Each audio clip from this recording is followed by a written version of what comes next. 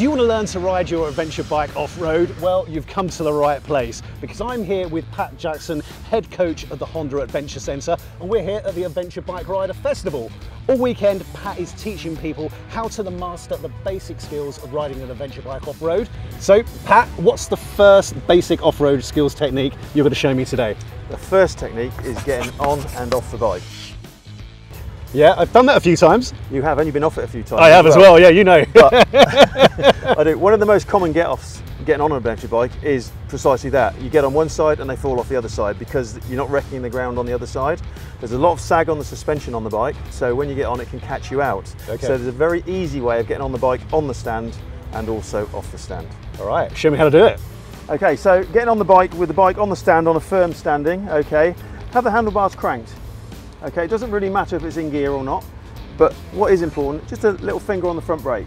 And these handlebars are the opposite way you tend to see a bike. Yeah, a lot of people like to do this, yeah. But this way the bike is more stable. There's a better footprint, shortens the wheelbase very, very slightly, makes the bike more stable. So getting on the bike, onto the footrest, stand up and over and onto the footrest the other side. At that point, sit down, have a look. You can touch the ground, put your foot down, rock the bike over, and you're ready to go. Easy as that. Same getting off, turn the handlebars, front brake on, onto the footrest, stand up, over and down. And obviously people that are short in the leg or have got bad hips, really easy way of getting on and off the bike. Yeah, I don't know, you mentioned when we were chatting earlier that actually a lot of people do often fall off. We do, we have when you're riding off-road. Sometimes at the school we have a scenario where people do the ski thing, you know, when they're all lined up, one goes boom, boom, boom, it's happened. Okay, I'll try not to do that. No. Let's give it a go. So, hand on brake. Yep. Left foot on peg. Yep. Lean forward. Onto right peg. Yep. Have a look. Have a look. Sure you can touch the ground. All good. Yep. Down and rock over, and then you're ready to ride. There we go. And then reverse to get back off of it the other way. Getting off, so handlebars turns, onto the footrest, stand up, and over you go. There we go. And it's effortless.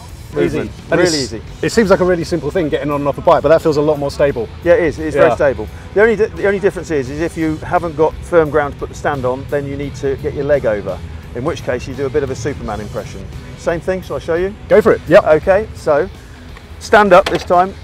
Handlebars crank just the same. Brake on just the same. But when you go for your leg swing over, you're doing a bit of a Superman impression. So you come over the front of the bike, over and onto the footrest. Okay, and it's the same when you get back off of it as well.